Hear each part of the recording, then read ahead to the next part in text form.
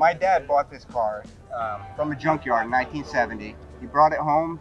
He split the cost of the car with my uncle, $1,000, so $500 each. By the time he got it home, realized it probably needed a little more work than they anticipated. In about 1972, it ended up in a stage where he just couldn't finish it, didn't have the money.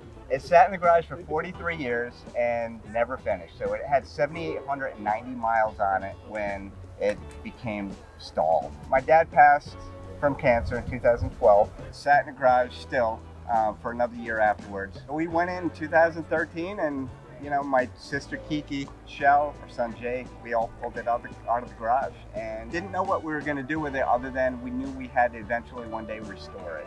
We took it to my father-in-law's garage. 6 months later, her dad, at 78, called you up and he said, got the engine out.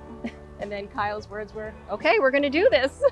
Yep. It was never planned to be a restoration project that happened in his garage up there, but he took it upon himself to get it started. And we started it.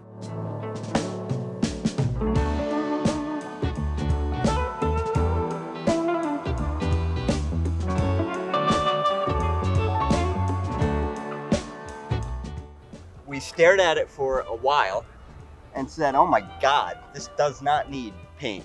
It needs a little bit more than that. And so we embarked on a long 3.5-year journey to restore this.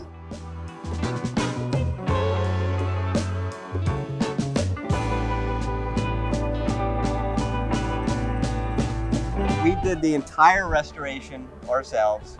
We've never been in a restoration project like this, but my father-in-law put a lot of blood, sweat, and tears into fiberglass and working the fiberglass, and we ended up replacing the whole nose because my dad, when he started this project in his early 20s with 3 kids at home on an Army budget, it was a makeshift type of restoration it started with at first. And so we had to undo a lot of work that was done in the early 70s. It was restored in a residential garage at my father-in-law's house. He painted the car, prepped the car. We both worked on the electrical, the chassis, the drivetrain, all numbers matching.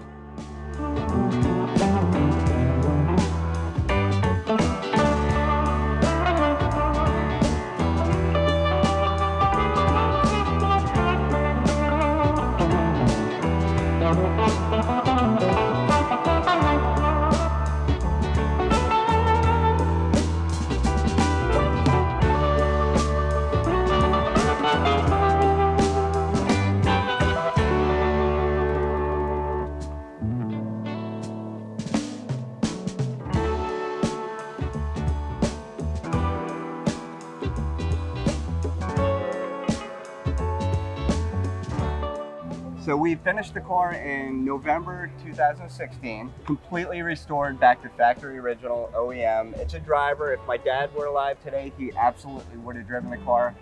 The only upgrade we put on it was power brakes because we want to make sure we can stop without 2 feet, like as hard as we can press them. And but no power steering. It's a driver. We drive it as much as we can. So by the time we finished the restoration, her dad was 83 or so. Sadly, Michelle's dad passed away last Tuesday.